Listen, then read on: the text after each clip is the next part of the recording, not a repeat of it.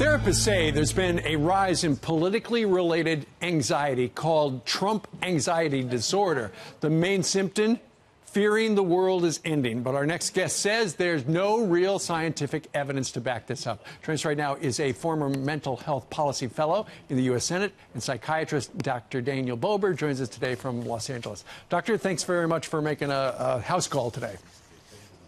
Thanks for having me. Who are these people who are going to psychiatrists and psychologists complaining that they can't take Trump anymore?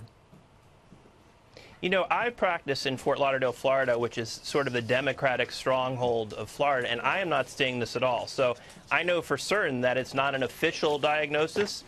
There might be some people that have displeasure with the president's policies, but it's not something that I'm seeing on a large scale if it's actually happening. I was reading somewhere, Doctor, that last week when the president sent out the tweet to Iran in all caps, it freaked some people out to the point where they thought, is this the end of the world? And then they, in turn, talked to trained professionals like yourself about it.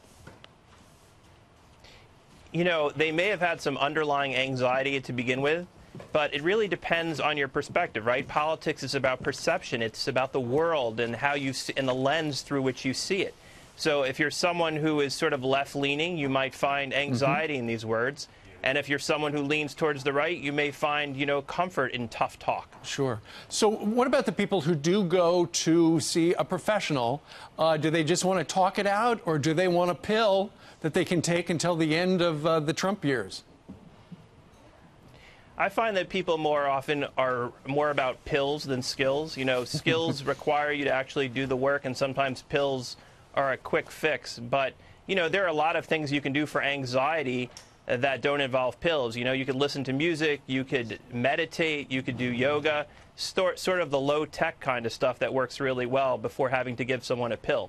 Doctor, do you find that people who are more invested in politics are more likely to have anxiety when somebody they don't particularly like is in a position of power? I think that's true on both sides, whether you're a Democrat or Republican. If you don't have an administration that aligns with your values and your viewpoint, it tends to make you anxious and sometimes, frankly, irritated. So just to summarize, once again, in the medical world, there is no such thing as Trump anxiety, right? It's sort of partisan pop psychology. There's no official diagnosis of Trump anxiety. There may be people who are anxious, but there's no Trump anxiety on a large scale and in any official capacity anyway. Okay, you can't find it in a book today. Dr. Daniel Nope. Bober, psychiatrist, we thank you very much for joining us today from L.A.